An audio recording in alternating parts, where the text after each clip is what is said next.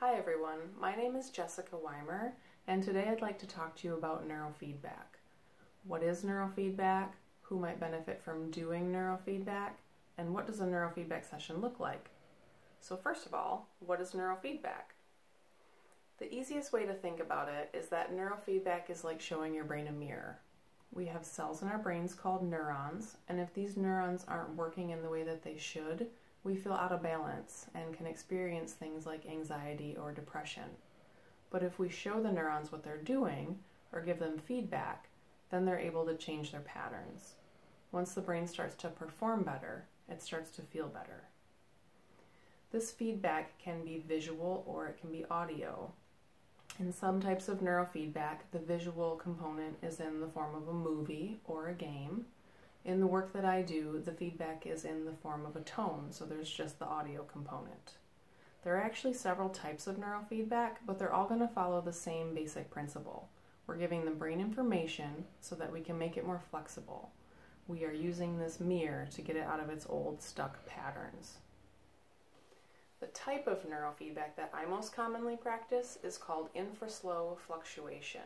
I don't want to get too technical here, so just as a general overview, the electrical signals that we're picking up with this type of training are some of the slowest brainwaves that are produced. And these brainwaves are very important in helping us regulate our nervous system. Ideally, we have a balance between our sympathetic nervous system and our parasympathetic nervous system, or you may have heard of it as the fight or flight or freeze response and the rest and digest state of being. In our society today, we're constantly on the go and there are a lot of things grabbing our attention, and we tend to live more in this sympathetic nervous system state and feel a little more anxious. There are also people who have trauma in their past and they may feel stuck in a state of anxiety or hypervigilance, or they may feel very detached from everything. So that leads me to the next piece: who might benefit from doing neurofeedback?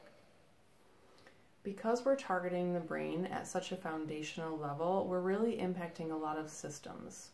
Showing the brain a mirror of these slow waves can help regulate sleep cycles, digestion, attention networks, and it can help with a lot of different mood disorders. The majority of my clients have high anxiety or a trauma history, and they may have done talk therapy in the past but still feel stuck.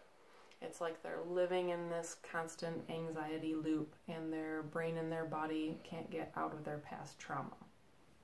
Once we're able to show their brain what it's doing, it's able to release these patterns. So I'm going to go ahead and show you a brief demo so you can get a sense of what a session looks like and take some of the mystery out of the process.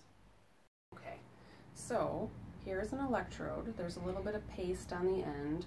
The paste is going to help the sensor stick to the scalp, and it's going to help the electrical signal travel. So I just attach it here, and I already have a couple more on there. So very simple setup. Now, nothing ever goes into the brain. We're not giving any electricity or any stimulus. We're just reading the activity of the neurons so that the computer can feed back the information to the client. So we're just picking up that infraslow brainwave activity. Now we're all set, and the client is just going to sit comfortably in the chair while the training happens. Right. So the training itself is very simple. There's just a tone that plays that is a reflection of the brainwave activity. So I'm going to go ahead and start it now so you can hear what it sounds like. Hopefully you can hear that okay. Now the client is going to hear this tone, and the training is going to take place whether they're paying attention to it or not.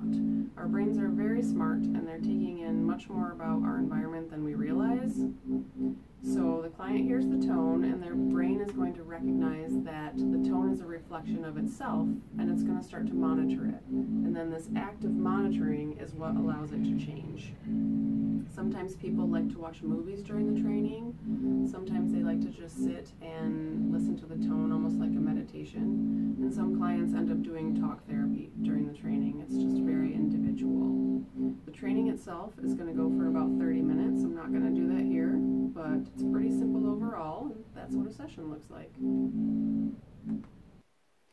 So the goal in the beginning of this work is to find the right frequency for each client to train at. It's kind of like we're changing the angle of the mirror so that we can find the place where the nervous system is in its most balanced state.